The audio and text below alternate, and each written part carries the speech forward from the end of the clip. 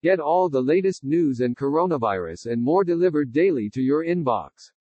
Sign up here. The first satellite launched into space by Iran last week that revealed the country's secret military space program is nothing but a tumbling webcam in space, the head of the U.S. military's newest service said Saturday.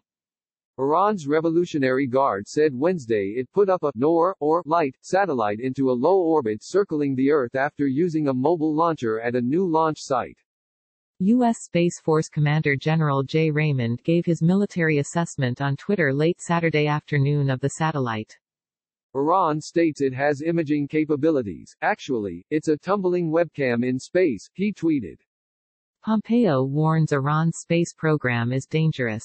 The space general said the satellite is unlikely, giving Iran's Islamic Revolutionary Guard Corps (IRGC) any meaningful intelligence. The paramilitary force said it used a KAZD, or messenger, satellite carrier to put the device into space, a previously unheard-of system. It described the system as using both liquid and solid fuel. Senior U.S. officials have long warned the same technology used to put a satellite into space is also used to make long-range missiles capable of hitting the U.S. mainland. While Iran isn't known to have the know-how to miniaturize a nuclear weapon for a ballistic missile, any advances toward an intercontinental ballistic missile would put Europe and potentially the U.S. in range. Iran long has said it limits its ballistic missiles range to 1,240 miles under Supreme Leader Ayatollah Ali Khamenei's orders, which puts the Mideast but not the West in its reach. Their secret space program advances technologies used in nuclear weapons delivery systems, Secretary of State Mike Pompeo warned in a tweet Saturday. A UN resolution tied to the landmark nuclear agreement says that Iran is called upon not to launch ballistic missiles which could be designed to be capable of delivering nuclear weapons. Iran launched military satellite entered Earth's orbit, U.S. Space Command announces. Critics have said the language is watered down from a previous UN resolution stating Iran shall not conduct such tests. Iran's foreign minister appeared to exploit this loophole on Twitter Friday. The arms embargo on Iran expires in fewer than 6 months, Pompeo said last Saturday. The launch on Wednesday coincided with the 41st anniversary of the founding of the Guard by Iran's late leader, Ayatollah Ruhollah Khomeini.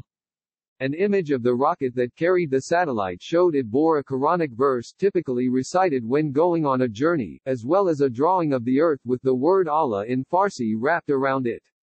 Today, the world's powerful armies do not have a comprehensive defense plan without being in space, and achieving this superior technology that takes us into space and expands the realm of our abilities is a strategic achievement, said General Hossein Salami, the head of the Guard. The Guard, which operates its own military infrastructure parallel to Iran's regular armed forces, is a hard-line force answering only to Khamenei. Over the past decade, Iran has sent several short-lived satellites into orbit and in 2013 launched a monkey into space. Click here for the Fox News app. In the wake of the launch, President Trump tweeted he told the U.S. Navy to shoot down and destroy any and all Iranian gunboats if they harass our ships at sea, both rising energy prices and renewing the risk of conflict that has simmered since an attack at the U.S. Embassy compound in Iraq that U.S. officials blamed on Iran. In response, the U.S. carried out a strike that killed Iranian General Qasem Soleimani. Iran responded days later by launching ballistic missiles at 2 bases in Iraq housing American troops. Even as tensions appear to be growing, about 2,500 paratroopers from the famed 82nd Airborne Division are returning home to Fort Bragg from the Middle East over the next several weeks, according to Major Gen. James Mingus.